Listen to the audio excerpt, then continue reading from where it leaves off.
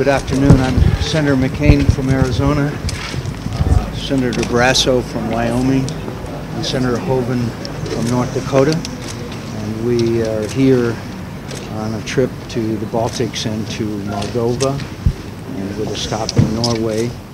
We just had a very excellent meeting with the President, where the major topic obviously was the crisis in Ukraine and what the Russians are doing as we speak and what their intentions are.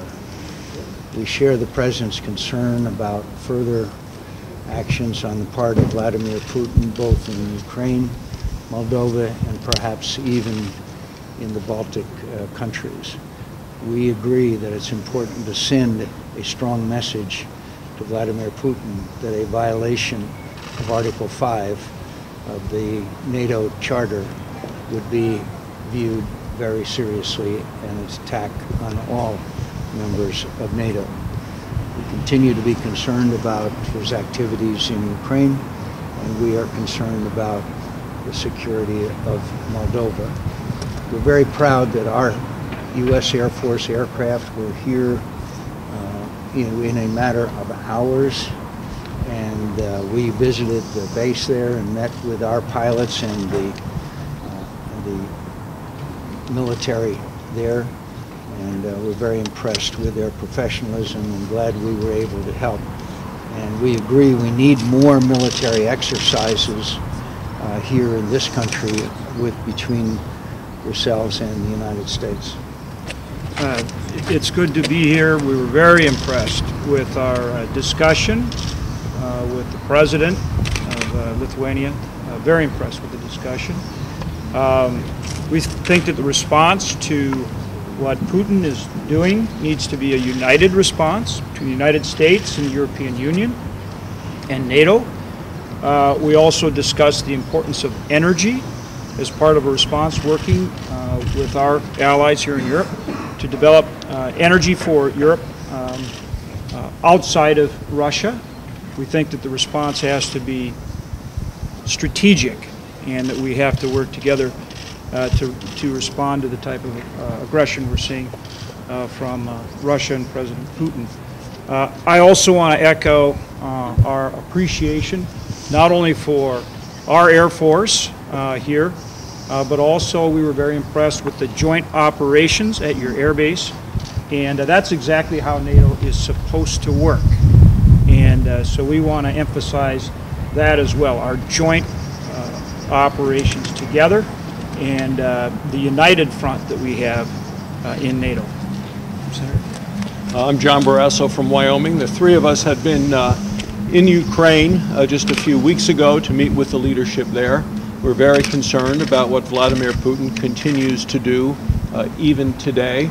We had a very productive meeting with the President here in Lithuania. Obviously, she is very decisive as well as direct.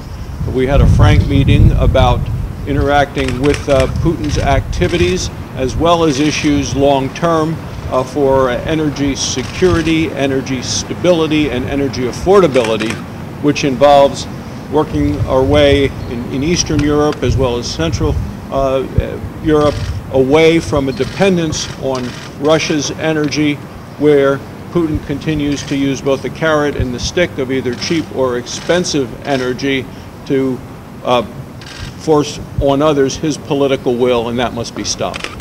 Questions? Mr. Senator, could Lithuania expect more U.S. presence and boots on the ground here in this region? I am convinced and certain that we will and can have more military cooperation, not obviously permanent basing, but rotation of troops and military exercises. Yesterday in Estonia, we watched a joint live fire exercise with Estonian and U.S. Marines. That kind of cooperation and military exercise, I am confident we will do much more of. Mr. Senator, do you think that Lithuania should spend more money on its budget on defense? We have stressed, both in Estonia and here, we believe it's important that as quickly as possible that Lithuania reach 2% of GDP to be spent on defense. We think it's very important as a statement their commitment to NATO, but also in these very difficult times that it is entirely appropriate that they reach the 2% spending on defense as quickly as possible. Mr. Senator, do you have comment on today's event in eastern Ukraine and what should be the response to that? It's predictable. The response to Vladimir Putin's behavior has been almost laughable.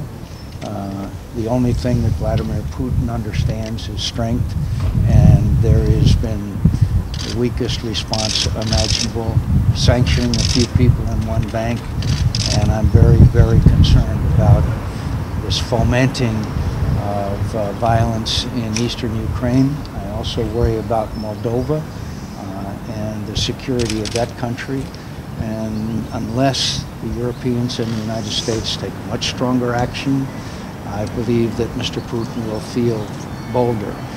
The fact that the United States will not give defensive weapons to Ukraine, including body armor, night goggles, jet fuel, spare parts. In fact, we will not even give that in fear of provoking Vladimir Putin, only encourages Vladimir Putin. The fact that we will not assist the Ukrainian government and people after they have been invaded by Vladimir Putin is shameful.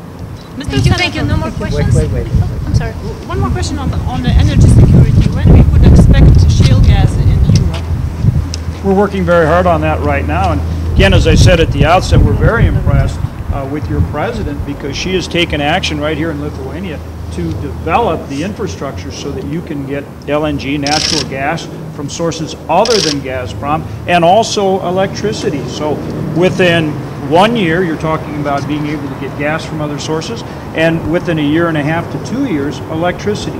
That's a very important part of your national security, is having that energy security.